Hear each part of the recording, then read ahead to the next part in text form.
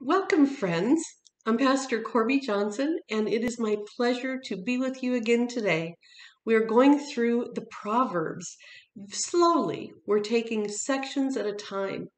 And if you've missed the last couple, you are welcome to go back on our Facebook page and find them, or go on our website as well, Safford United Methodist Church in sunny Arizona. Although today it's a little cloudy and we might get rain. Yay! So welcome. Our devotions are available to anybody. So if you want to share, you are welcome to hit the share button. Just make sure you say that it's Pastor Corby Johnson's devotion. I'd appreciate that. So our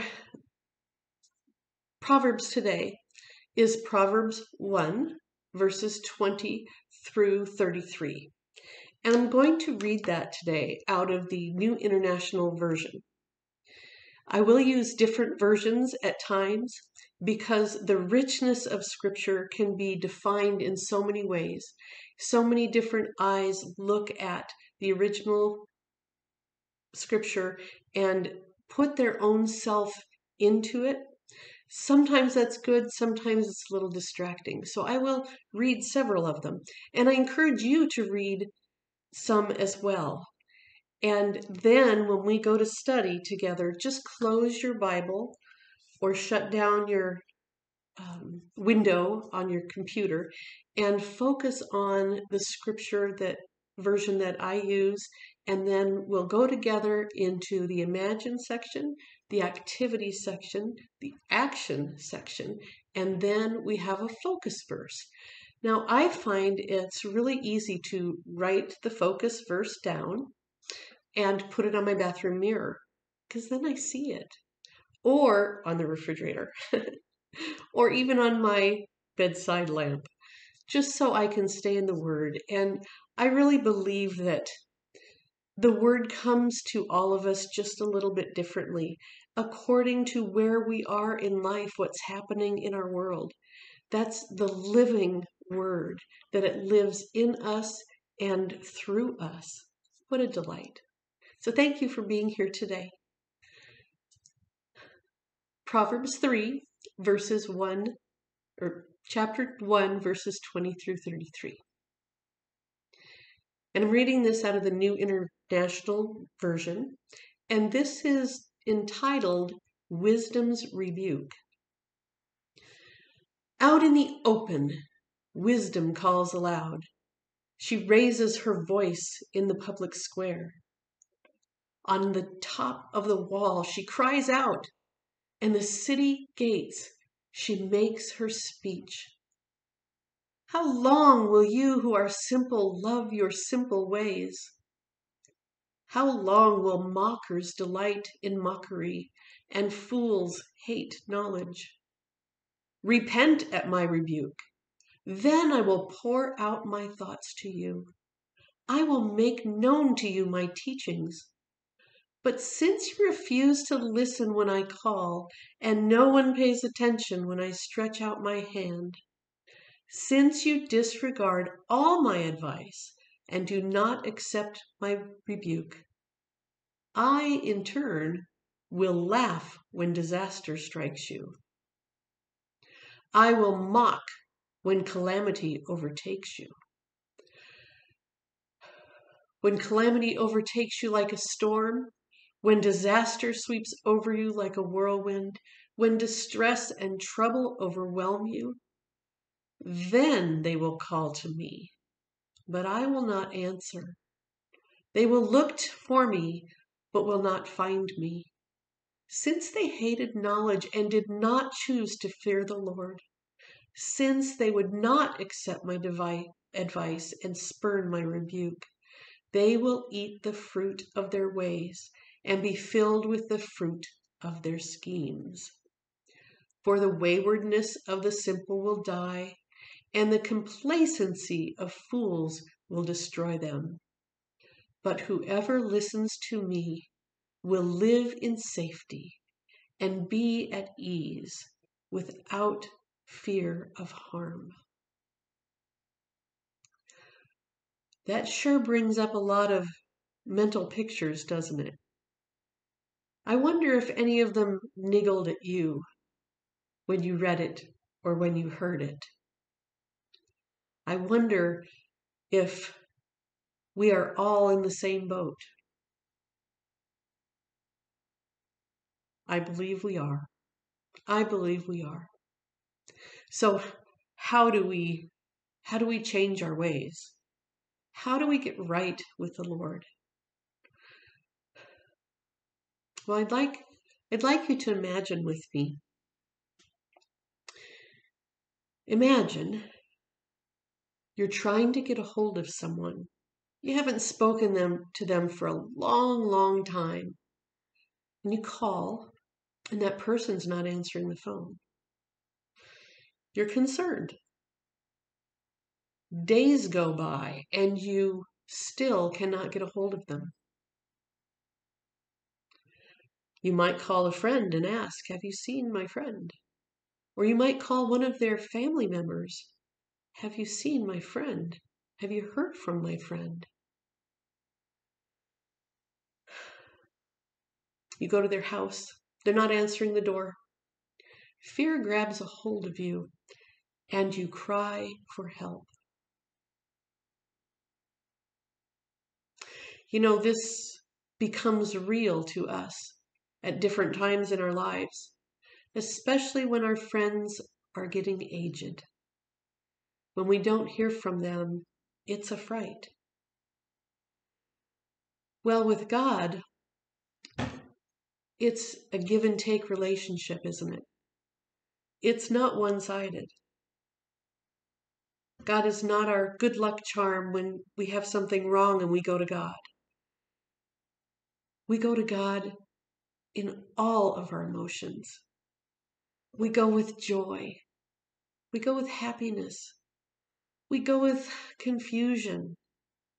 We go to the Lord with confusion. We go to the Lord because the Lord knows all about emotions, knows how we feel, because Jesus has been here in the flesh. And though we might want to paint him as perfect in every way and not needing anything, he was human. And that humanity of needing to be needed or wanting to be needed, for Jesus, it was frustrating because sometimes he really wanted the people to hear what he had to say. He really wanted the people to allow him to show them the way.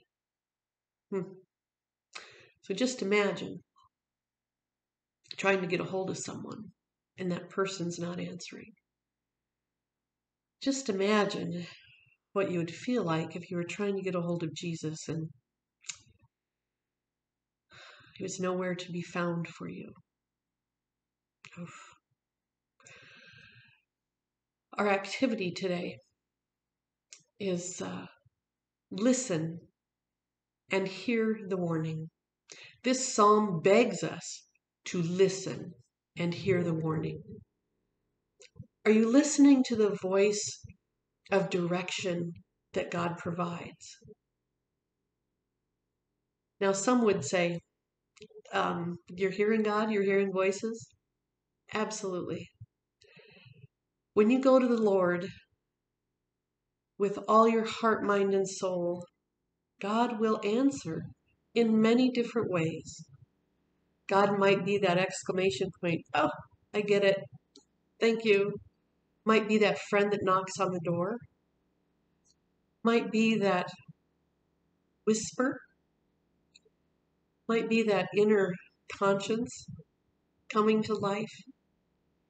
God comes. God will be here with you.